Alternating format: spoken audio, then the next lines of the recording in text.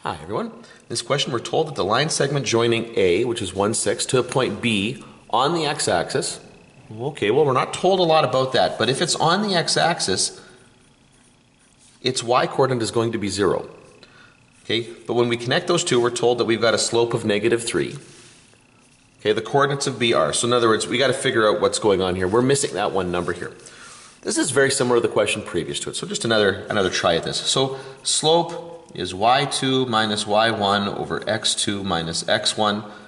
Okay, in this case here, actually maybe it makes more sense, it'd be a little bit easier here to do it this way. Well, let's say that this is our second point here, so it'll be 6 minus 0, which is 6, and then 1 minus b, and I know that it's going to have a slope of -3. Okay? Now once again, I can kind of compare these two. So -3 over 1 is going to be equal to 6 over 1 minus b. Well, to go from -3 to 6, I multiplied by -2. Okay? So to go from 1 to 1 minus b, I'm going to have to multiply by -2, which means this 1 minus b has to be equal to -2.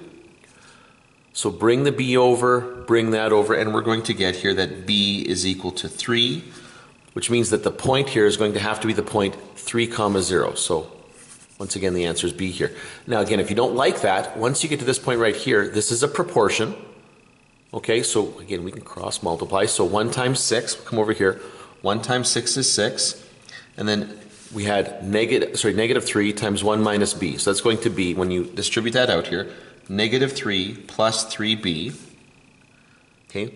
Bring this 3 over. I've got two terms here, but one of them has the b in it. I got to get rid of the one that doesn't. So -3, to get rid of that, I'm going to add it to both sides. So 9 is equal to 3b. And then I'm going to divide to remove that coefficient.